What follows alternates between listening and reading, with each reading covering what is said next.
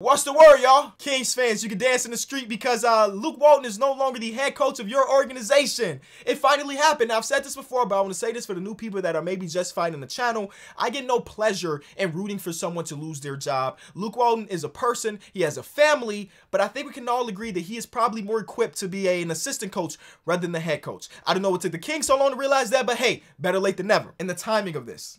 All the timing of this is very suspicious. I got this notification at 11:59, 1 minute before football kicked off.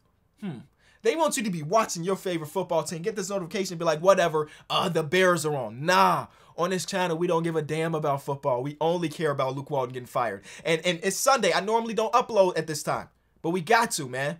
As somebody that's been on like the top of Fire Luke Walton Mountain, I have to talk about the fact that they finally did it. And honestly, we knew it was either going to happen today or tomorrow. Last week, they put out a report that said they won't be giving him the same leeway that they have over previous seasons. And then they went out there and lost back-to-back games, one of them being against the Toronto Raptors. And the final score, don't really say this, but it was an embarrassing loss if you watched that one. And then last night, they went against the Utah Jazz, and they lost again. And during that game, a fan puked, sitting courtside.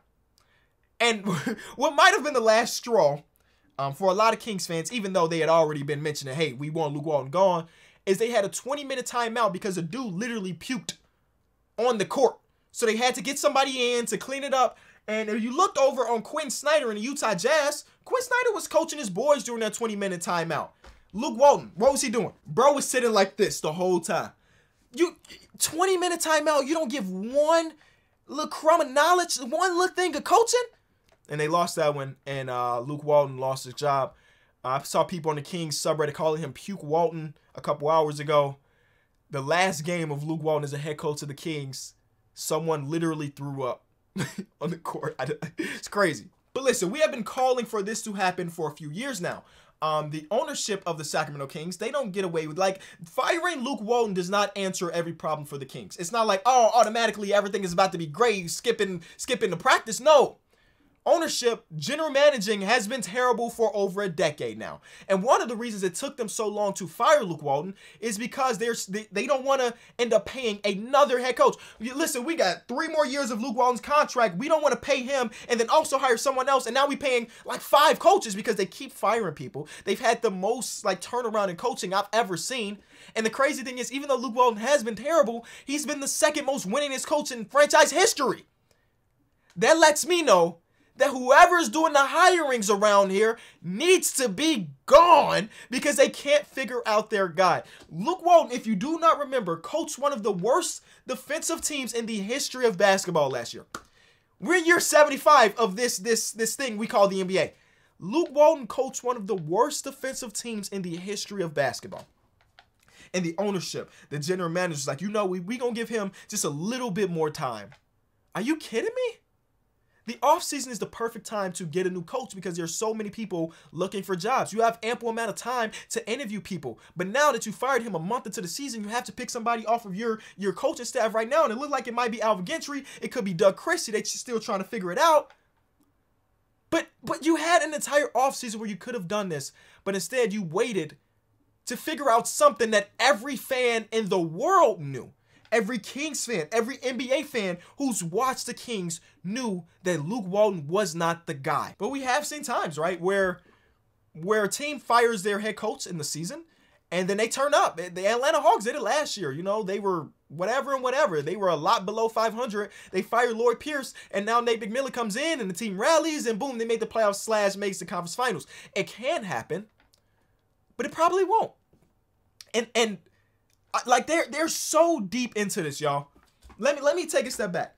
De'Aaron Fox was a player that wanted to get drafted to the Sacramento Kings. That does not happen often. I have talked to people in the NBA world that will tell you that they didn't give their medical records. They didn't interview. They didn't work out with the Kings because they didn't want to get drafted there. It didn't matter if the Kings had a top 5 pick. It didn't matter if they had the 20th pick. People did not want to play for the Kings because of the organization. De'Aaron Fox took that challenge with open arms. Tyrese took that challenge with open arms.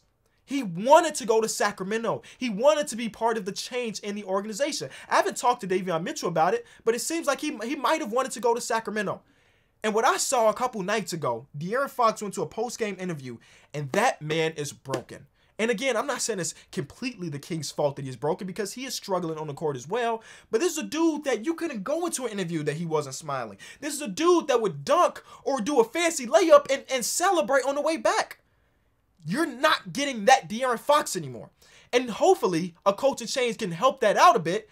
But I don't know if that's the only thing that needs to be done. And I feel for Kings fans, and we've talked about this before, but I feel for them because it has been so long since they've had a competent team or enjoyable team. Luke Walton, in his last post-game interview, said something that, again, I follow a bunch of Kings fans because, again, De'Aaron Fox is one of my favorite players. Tyrese is the homie. Davion is the homie. So I'm trying to keep up with what's going on within the organization, even if I'm not watching every game. And I saw a clip on Twitter of Coach Luke Walton last night after their loss to Utah, and he mentioned how the team is still trying to learn the nuances of basketball. And that rubbed me and a lot of Kings fans the wrong way, because it's not like y'all got this ultra young team. Y'all aren't the OKC Thunder and the Houston Rockets. Y'all team is just slightly percentage points lower than the league average when it comes to age. You have HB, Rashawn Holmes, Buddy Hield, Mo Harkless. These are not young players. Tristan Thompson playing big minutes. These are not young players that are starting to learn the nuances of basketball. That's not what this is about. This is about you having a terrible offensive system. This is about you having the worst defense of all time last year and still a really bad defense this year. So far, they're 26 in defense. They give up the second most points in the paint, second most second chance points in the entire league. De'Aaron Fox said in his post-game interview, listen, we okay with Luke, because he's not the one that's giving up the offensive rebounds. He's not the one letting people walk to the rim, but he is the one that is allowing it to happen in the sense that he's not making his players better. He's not putting them in a position to be better. Alvin Gentry has had some up and down times as an NBA head coach. We don't know what Doug Christie can bring, but I'm excited to potentially see Doug Christie as a coach. I like Doug Christie a lot. But this team needs more, and I mean a lot more than a coaching change. This team needs a directional change, whether it be on the roster, on ownership, or in the general manager. Marvin Bagley last week got asked to get subbed into a game, and he was like, I'm good. What? What? Are you kidding me? I promise if the Kings were in a higher market, they would be one of the laughing stocks of the NBA. But since they're in Sacramento and we're all accustomed to them being at the bottom of the barrel, nobody cares. And that's disrespectful to the one of the most loyal fan bases in the entire league. One of the most loyal fan bases in the entire league aren't even going to see the Kings play right now. That's crazy. One of my biggest memories growing up is watching the Kings fans pack out the house when they were going against the Lakers in the conference finals. When it was Jason Williams and Chris Webber. You don't get that atmosphere anymore because they're depleted. Their morale is depleted because it's been a decade. Y'all have had 30 head coaches since Chris Webber was leading the team. There needs to be some type of consistency in this organization, and they haven't been able to do that. 10 head coaches in 15 years. 10 head coaches in 15 years. So the very last thing before we get out of here, right? In 2018-2019, Dave Yeager was still the coach. Get well soon, Dave Yeager. And the Kings were the 9th seed, which, you know what I'm saying? In 2021, being the 9th seed means you're in the postseason, not the playoffs, but the postseason, right? They had the 5th highest pace in the entire NBA. Makes sense. You have a guy named De'Aaron Fox, whose nickname is Swiper. He's one of the fastest, if not the fastest, in the entire league. Then Dave Yeager and whatever, they part ways. And then Luke Walton comes in, and that 5th, what was it, 5th ranked pace team, 5th, drops all the way to 20th. And they lose way more games. So let me know in the comment section what you thinking, man. Luke Walton fired. What's next for the Sacramento Kings? Kings fans, how you feeling? I'll be down there reading everything.